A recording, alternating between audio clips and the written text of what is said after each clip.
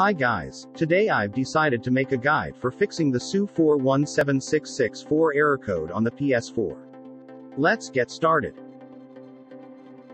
Method 1. Check PlayStation network status. When you encounter problems with PSN, the first thing that you should do is check the status of their servers. There are times when their team conducts system maintenance to keep their system running smoothly. It's also possible that an unexpected problem occurred on their end. If PlayStation network is currently down, it is best that you just wait for their team to resolve the issue since server-related problems can't be addressed on your end. Method 2. Power cycle the PlayStation console. Completely turn off the PlayStation by holding the power button.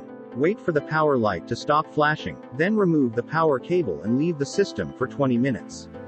Reconnect and attempt to launch safe mode.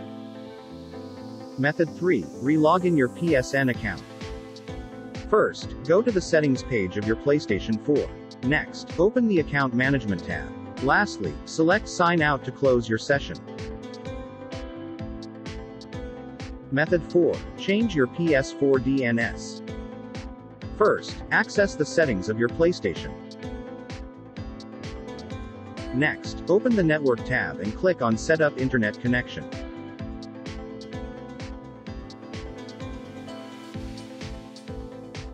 After that, click on Use Wi-Fi or use a LAN cable and select the custom option. Set your IP address to automatic and choose Do Not Specify for the DHCP host name. Now, click the manual option for the DNS settings and input the following values like screen. Lastly, set your MTU settings to automatic and choose Do Not Use for the proxy server. After changing your DNS, go back to your PSN account to check if the problem is solved. Method 5. Update your PS4. Your PS4's software may have an underlying issue related to network connectivity, which prevents you from accessing your PlayStation network account. To rule this out, I suggest updating your PS4's system. Method 6. Reinstall your PS4's software.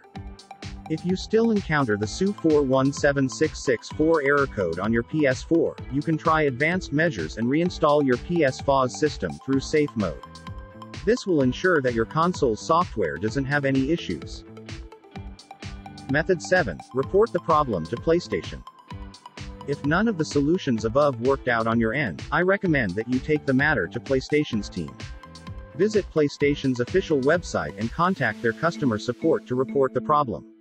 When asking for help, provide your account details, the model of your PS4, the exact error code, and the feature you are trying to access to help their team understand the situation faster.